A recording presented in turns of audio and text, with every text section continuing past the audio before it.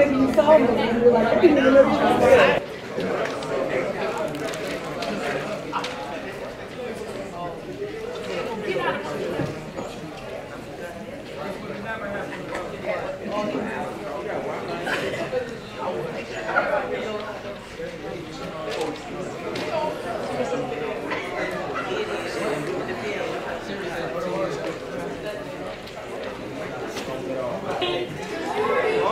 If there is anyone who does not have their schedule in their folder, I need for you.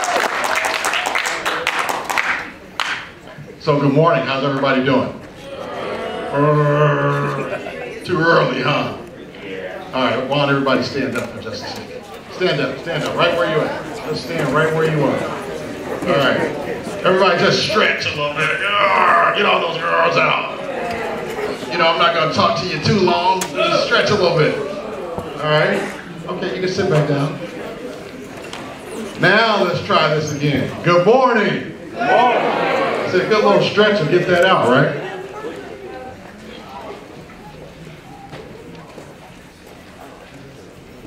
Well, as Matthew said, my name is Chris Welch.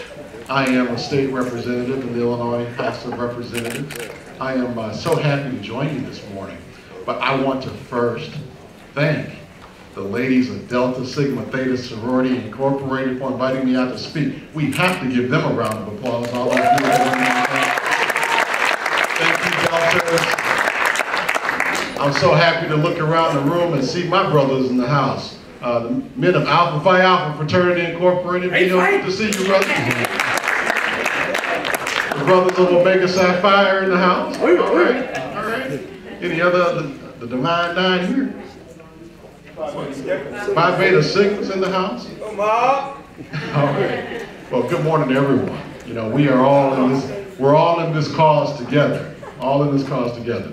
You know, I was telling you I'm an Illinois state representative. I actually represent the 7th district of Illinois.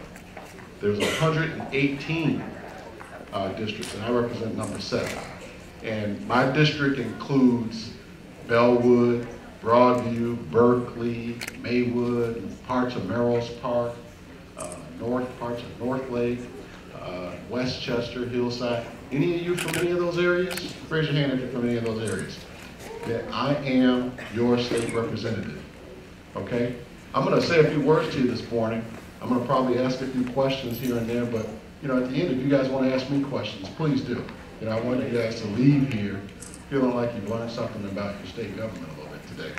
But I am your state representative if you live in one of those areas. You guys can feel free to come visit me in my office, which is in Westchester, right on Roosevelt Road. I also have an office in Springfield. That's where we do most of our work. On Monday, I'll be going back to Springfield.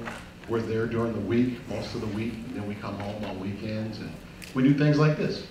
You know, it's a pretty fun job. You guys are welcome to come to Springfield also and visit me in Springfield. Love to show you around the Capitol. That's a really fun job, and to actually show you how the government works is a really exciting thing. And I'm really looking forward to the ladies coming down for your lobby day. That's going to be fun. Please make sure you guys come by the Capitol and visit us on the floor of the House of Representatives. Make sure we get some pictures in. Now, even though you don't live in my district, you know, I'm still your representative. A person is elected in a district, and those are the people that we represent in our districts. But as a state representative, we still represent the entire state. So issues that are important to all of you, those issues are important to me. I have to vote on laws, bills before they become laws in Springfield that impact each and every one of you here. Impact your parents, impact your cousins, impact everybody. So if there's something important to you, you want to talk about it later, feel free to ask me questions. How many of you have ever been to Springfield? Got a few here, okay. How many of you know actually what a state representative does? Who can tell me what a state representative does? Can you tell me what a state representative does? Anyone? You guys are bashful? Still waking up? What? Okay, I got a hand. In your loud voice, tell me, what does a state representative do? Does he make laws? Makes laws. He said, does he make laws? That's certainly one of the things that we do. That's probably the most important thing that we do. And you represent the state of the people. Absolutely. We have to represent the state of the people, and if we don't, what will happen? They'll throw us out, right? You don't do your job, the people get to speak every time there's an election, and they get to decide whether to send you back or whether to send you home. Now, you guys all know how a bill becomes a law? Well, in Illinois, there's 118 representatives. That's why there's 118 districts. And we are the House of Representatives. We can start a bill, like I did, Matt, to bring your parents to school day. If you guys don't like that, I'm sorry, because it's now law. You can actually take your parents to school. You can blame me for that. Now, let me tell you how that started. I wrote a bill, and I said, I think it'd be a good idea if students get to take their parents to school. Wrote that bill, and I first introduced it in the House of Representatives. And then I had to get at least 60 of 118 people to agree that they thought that was a good idea. And actually, over 90 people voted in favor of bringing your parents to school day in the House. So now my job was half done. Well, actually, it was a third done, 30% of the way done, because now I had to get the bill over into the Senate. I had to go find one of 59 people, because there's 59 senators. There's actually 2 representatives in each Senate district. So 118 of us and 59 senators. And I had to go find one of the 59 senators who would agree that bring your parents to school day is a good idea, and that they would sponsor it in the Senate, and they would try to get it through the Senate. And I did. Senator Lightford, who actually represents the same area that I represent, agreed to carry it in the Senate, and she got it through the Senate. And she was able to get all 59 senators to agree that bring your parents to school day was actually a good idea. So what was left for us to do for that bill to become a law? Not the president. We're on the state level. The president is on the federal level. The governor. It takes 60 in the House, where I serve, 59 in the Senate. You can get all of that done, and you still need one person to sign that bill into law. And that person is the governor. Very important person. You guys know who the governor of Illinois is? Bruce Rauner. Yes, he's our governor. So, how do you become a state representative? People have to vote you in. And why would they choose me over someone else? You know, that's kind of pretty much what we're going to talk about here, just for a little bit here this morning. You know, why would you choose a person over another has a lot to do with their brand. And the ladies of Delta Sigma Theta this morning, they're going to talk to you a lot today about the branding of a man. You guys know what a brand is? You guys know what a brand is? Give me an idea of a brand. What's a brand? You tell me what a brand is. Speak up, stand up.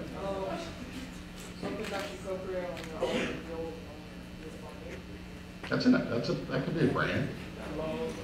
Make sure those guys over there can hear you if you speak.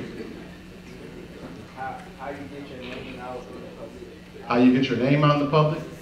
You know, we could probably have a whole conversation about marketing. And marketing is certainly one of the ways you get your name out in the public. But it's a little bit different than branding. And when we're done here this morning, you guys are going to understand what I'm talking about.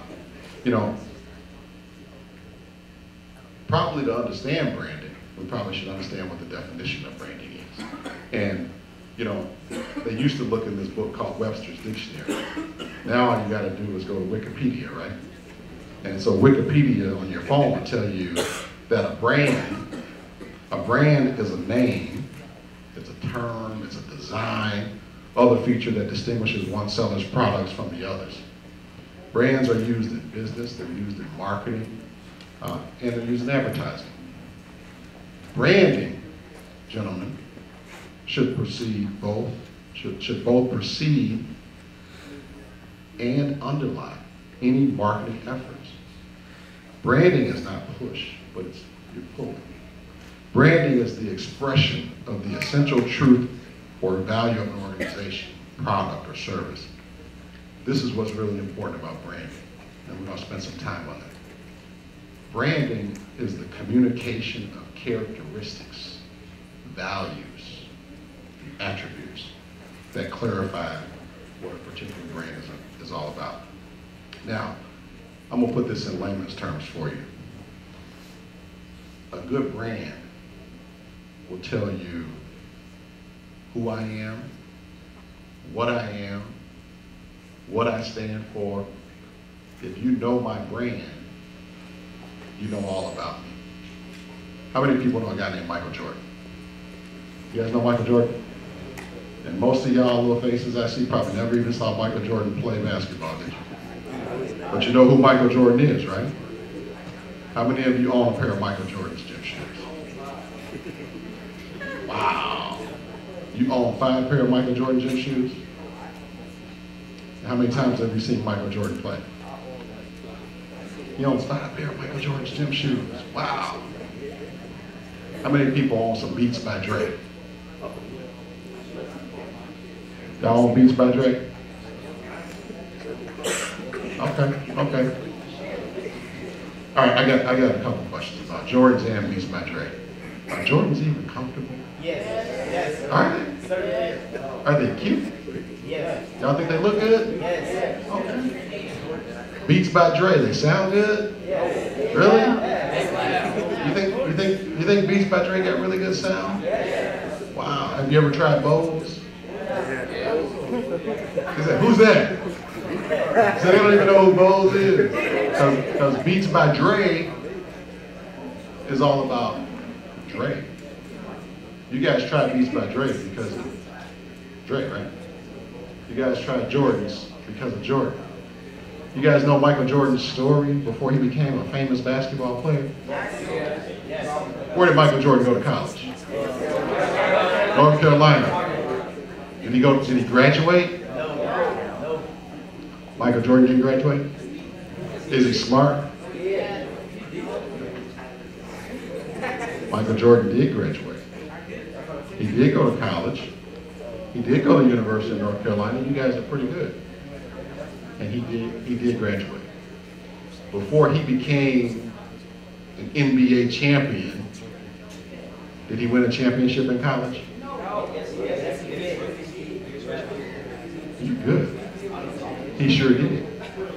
Michael Jordan won a championship before he became a Chicago Bull. You guys, Michael Jordan has been a champion since he was in college. He won the NCAA championship as a freshman at the University of North Carolina. Then he went on to the Chicago Bulls. Did they win championships right away? No. They lost to the Pistons a couple of years. But Michael Jordan was always good, right? Michael Jordan always worked hard, didn't he? Michael Jordan is known. Competitors used to hate to see Michael Jordan on the court because they could look in his eyes and they would know that Michael Jordan was just going to outwork him. You understand what I'm talking about? He was a superior athlete, but he always worked hard. Michael Jordan even went to work when he was sick. Michael Jordan would beat the other people when he had the flu. You guys remember that? That's how you build your brand. You build your brand based on how you live your life. You guys understand what I'm talking about? Michael Jordan went to college. He went to the pros, yes he did. But it's also, he worked hard at it. He didn't take it for granted. You know, a lot of people get a good job. They don't even go to work. They call in sick just because they have sick days. You know, just because you have a sick day doesn't mean you have to use it. You know, hard work really does pay off. You probably hear that from your parents all the time, but it really does pay off. Why do you guys wear the Beats by Dre? Just because they sound good? Just because they sound good? What if they weren't called Beats by Dre? Would you even know about them? Exactly. So let me tell you this.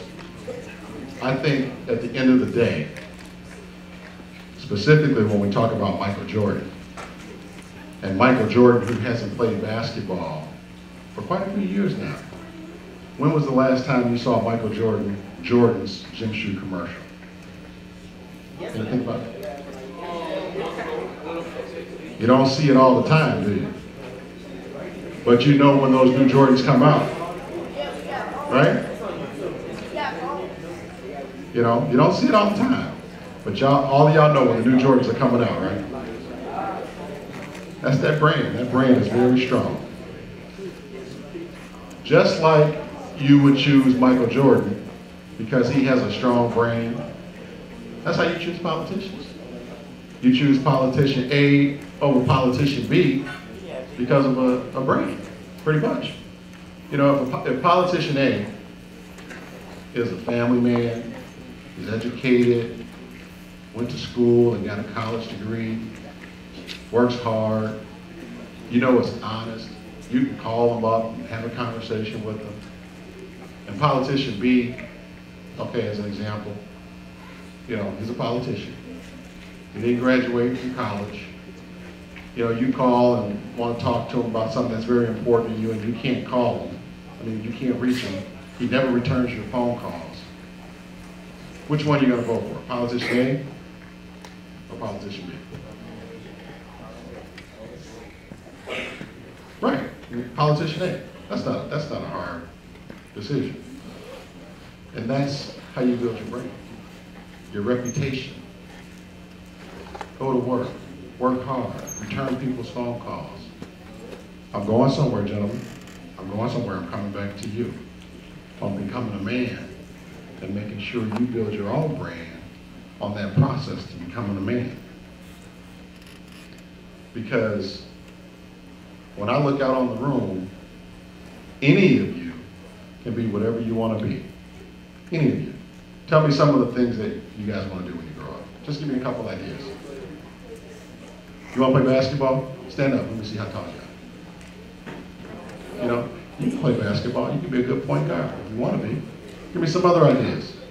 Where do you want to be when you grow up? Mm-hmm. Basketball player? Anyone who wants to be a lawyer, doctor, marketing, math teacher? Okay. I believe you can be whatever you want to be. What do you want to do? Can't hear you. I want to work for Google's Expo. Wow. Wants to work for Google's Expo. I like that. I want to work for you one day. And you're going to be rich. Anything else?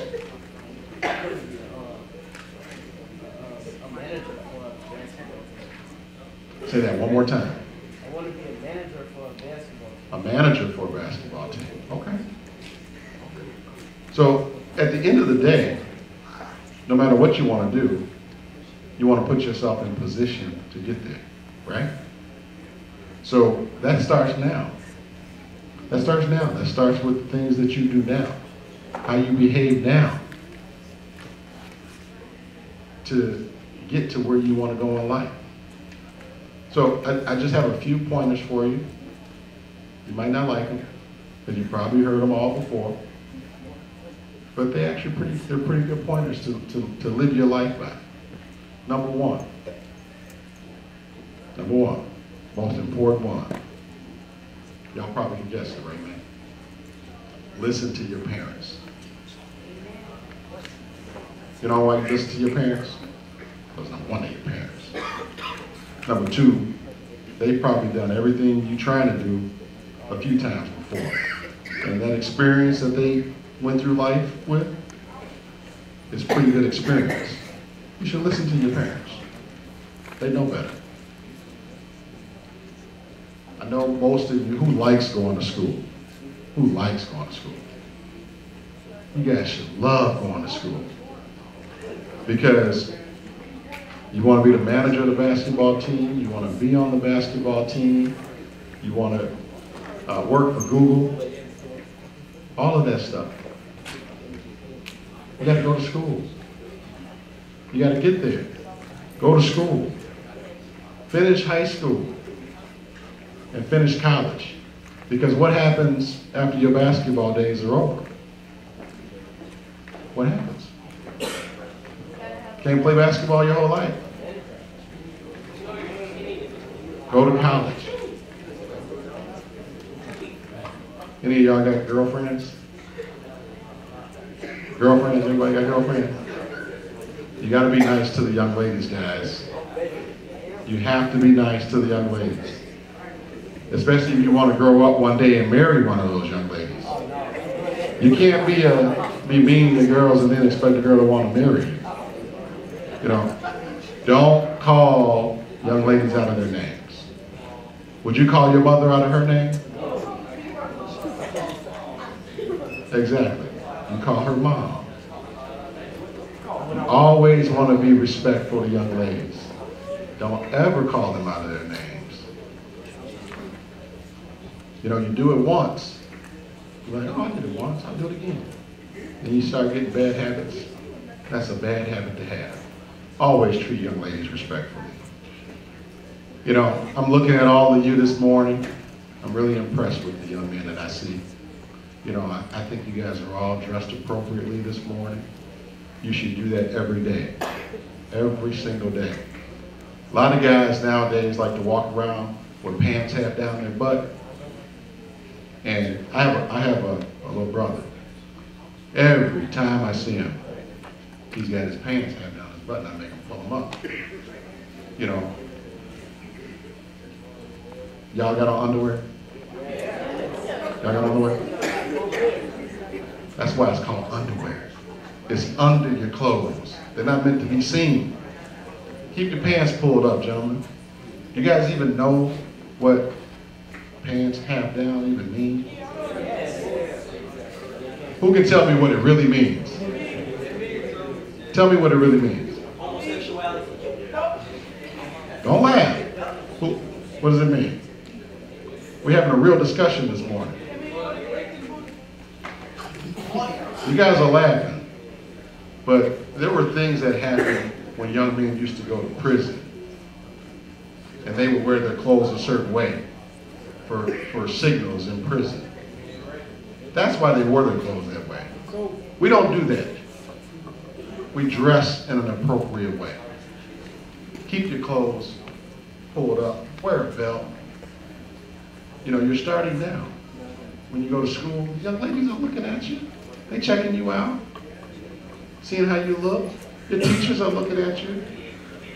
As you get older and you want to go get a job, and you walk into the person who has to hire you, you don't think they're looking at you before you even open your mouth? All of that is very important. Google a picture of Michael Jordan and Dr. Dre right now. If you Google a picture of Michael Jordan and Dr. Dre right now, and tell me what they look like. Michael Jordan and Dr. Dre always had a nice fresh cut before Michael Jordan cut it all off. You know, that's part of their brand, guys. Google their image, the way they dress. Very, very important. So always dress appropriately. Did you guys get a copy of my pamphlet? Say no to drugs. Say no to drugs. Any of you have friends try to get you to do drugs? Say no to drugs. Even if you got a friend who tells you it's cool, man, try this, try this. Say no and then go tell on his butt. Okay? It's not cool to do drugs because that can cause you all kind of problems down the road. And even if you recover one day, you know, drugs just are not good for you to have. Okay? I want you guys also to remember something very important. And I know you guys are probably tired of hearing me speak. I just want to tell you one more very important thing. Whatever you want to do, try it. Try it. Don't be afraid to fail. If you're afraid to fail and don't try it, you'll never know. You know, you want to be a baseball player? Get up there, take a couple swings at it. You know, my older brother was a baseball player, and I used to just go watch him play, and then one day, I just tried it. And actually was pretty good at it. Ended up going to college on a baseball scholarship, just because I decided to try what my big brother was doing one day. Don't be afraid to fail. Got a question, man? I went to Northwestern University. You guys ever heard of Northwestern? Northwestern's in Evanston. Big Ten. Had a lot of fun at Northwestern. But more than fun, I hit the books. Hitting the books is very important. Don't be afraid to fail, gentlemen. Matt, question? My college GPA, I don't even think I can remember. It was that long ago. Did y'all hear that question? They asked my college GPA. It was good enough to get into law school. I did go to law school too. My brothers in Alpha are gonna appreciate this last bit of advice I had for you. You know, I said, don't be afraid to fail. You know, and a good Alpha man knows that we all know this poem called The Test of a Man. You guys ever heard The Test of a Man? It goes a little bit something like this. You guys listening? The test of a man is the fight that he makes, the grit that he daily shows, the way he stands upon his feet and takes life's numerous bumps and blows. A coward can smile when there's nothing to fear, but it takes a man to stand and cheer while another fellow starves. It isn't the victory after all, but the fight that a brother makes. A man who, when driven against the wall, takes the blows of fate with his head held high, bleeding, bruised, and pale, is the man who will win. Fate defies, for he isn't afraid to fail. Thank you, gentlemen. Any questions this morning?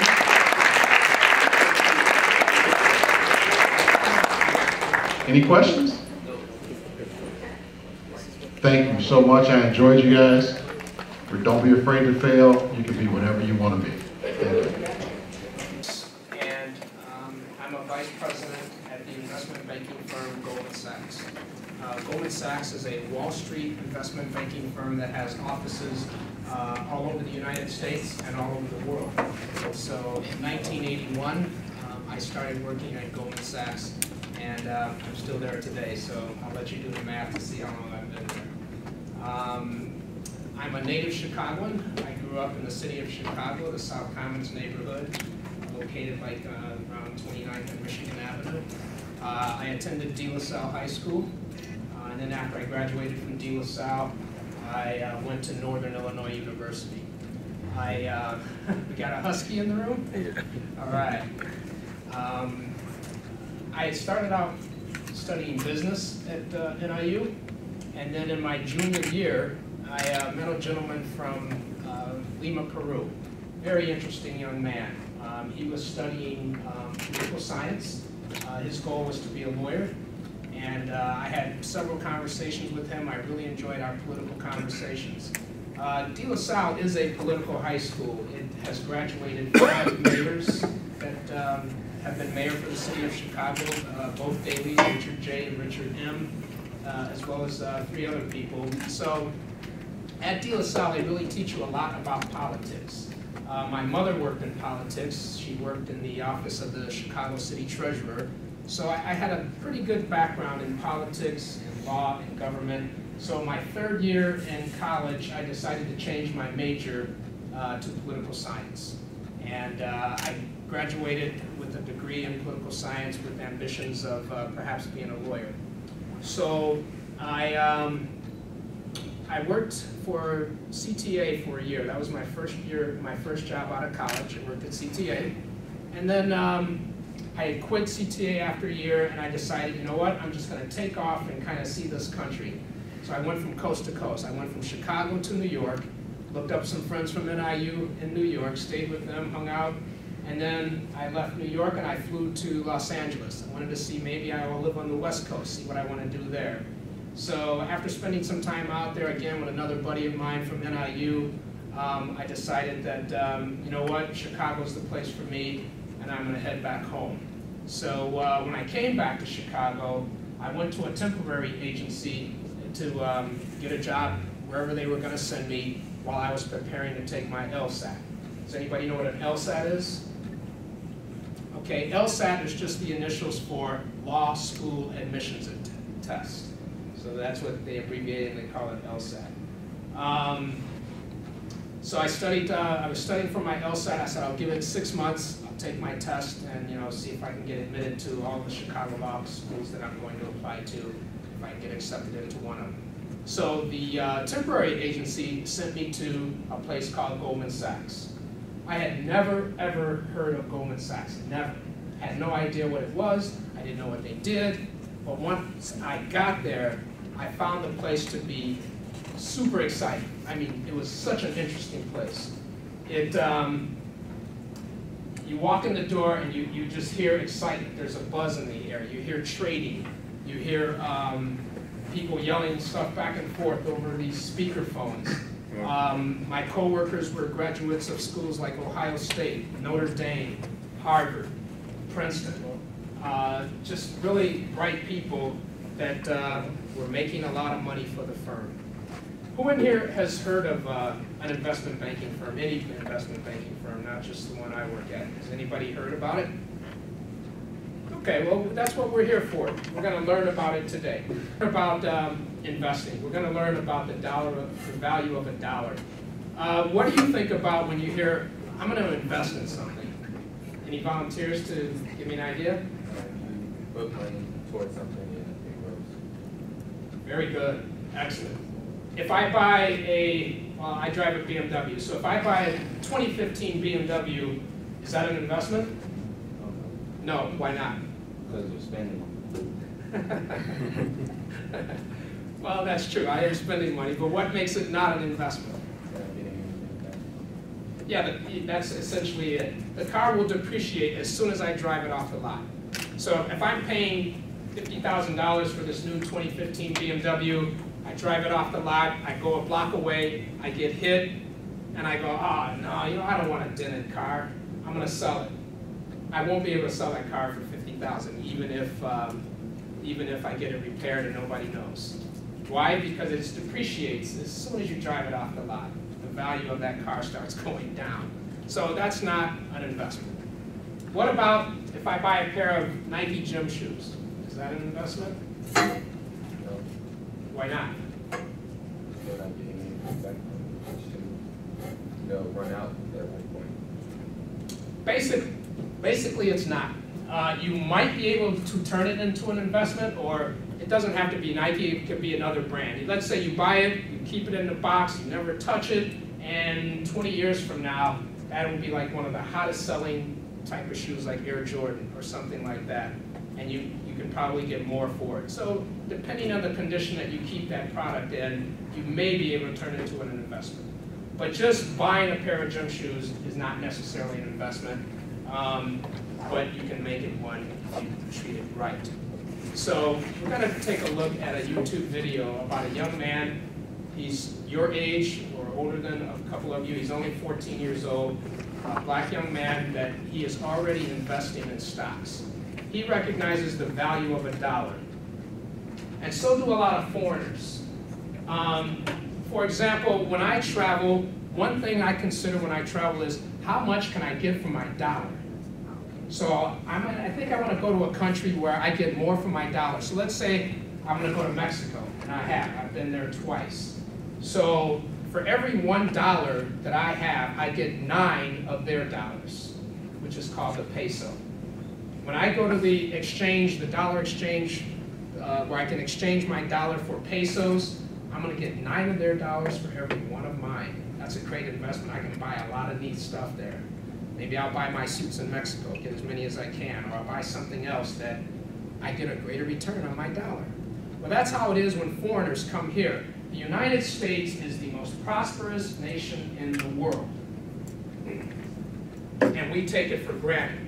So when foreigners come here, China, Vietnam, from the Middle East, their children, because their parents teach them the value of the dollar, they're not going to go out and buy a $180 pair of gym shoes. They are not going to do it because they can buy, if they need gym shoes, they'll go buy a $40 pair. They're not going to waste that money. But what they might do, and what the parents will teach their children to do, is invest that money, that $180 that you have, or $200, invest it in the company of the gym shoe company. Become part of a shareholder. Become part owner of the company. And when you are buying stock, that's what you are. You are part owner of a company. Expect that that they're going to be out of style the next day when you buy them? I think that's Huh? So would I be fair to say that you, would it be fair for me to say that you trust Timberland? Why not? Okay, put it this way, I don't buy them either, right? I'm not asking that, because you can't buy every single product that there are. But let me ask about Apple. When you buy that Apple product, do you trust that you're going to have a good experience with that product? Yes. Huh?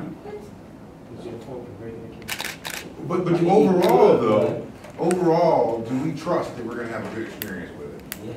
Yeah. I say yes. Okay. Okay. So Yeah, but then I can. okay. So hey, hold on. Why do we have that trust? Go ahead. Because of the reviews. The reviews, which come from Other people who bought the product. other people who buy the product. Okay. What else?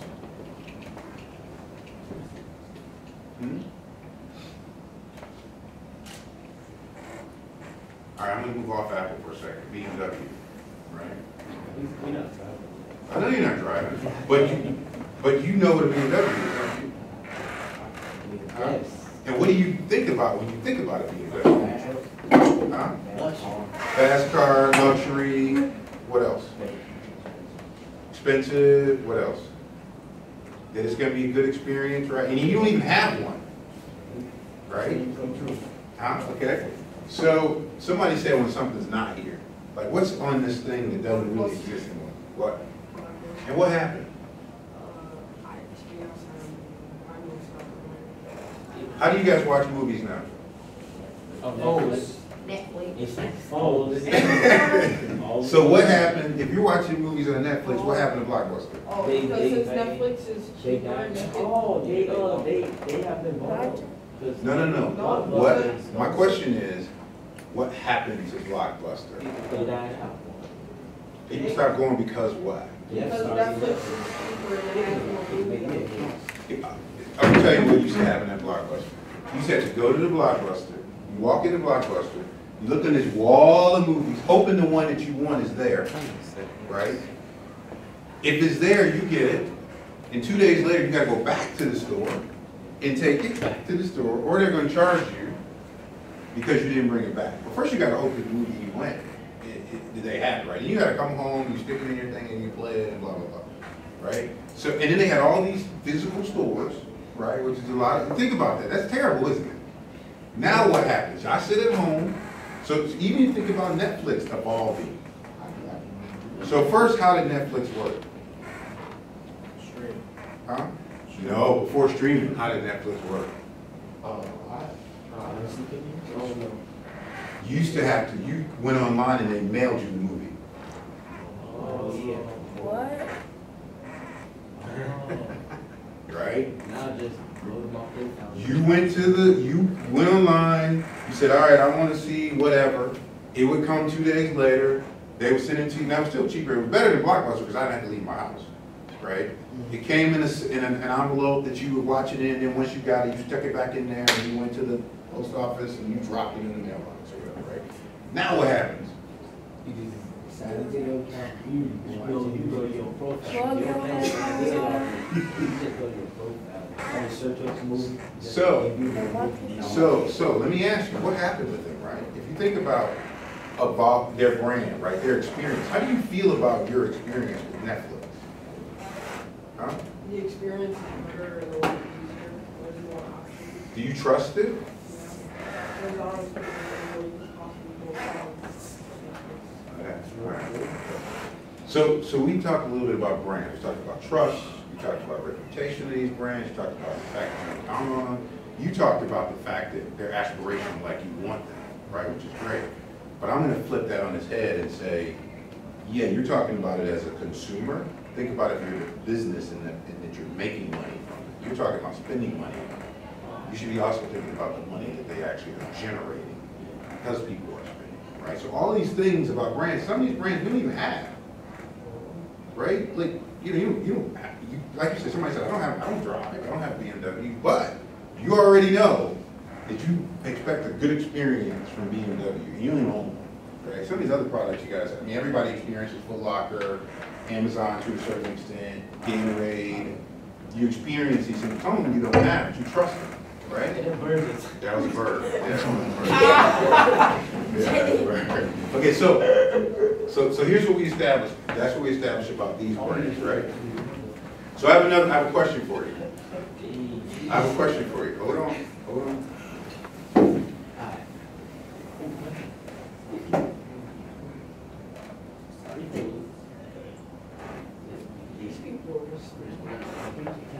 Are these people brands? Yes. Yes. Yes. Huh? Wait, no. No. They have. Are they brands? They, No. Okay, let's do a little debate, right? You know, just like anything, there's always two sides to every argument. Somebody tell me, somebody who said no, tell me why not. Who said no?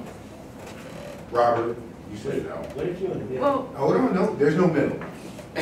Robert, tell me why, and there's no wrong answer, let's just have a debate about it. Tell me why you think no, these aren't brands.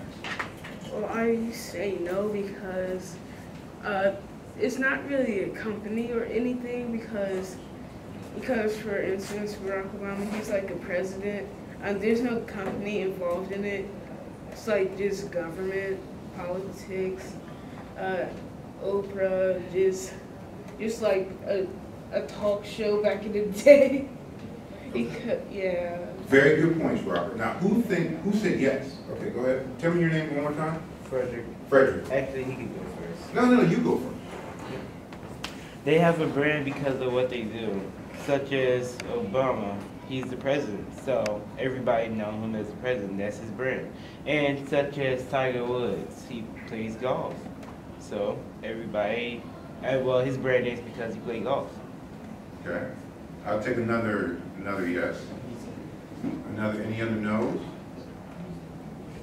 All right, so can somebody remind me what we said about the other brands, the actual brands that you purchased, or consumable brands? Tell me some things we said about them.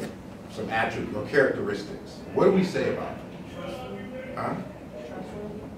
Okay. What else did we say? Huh?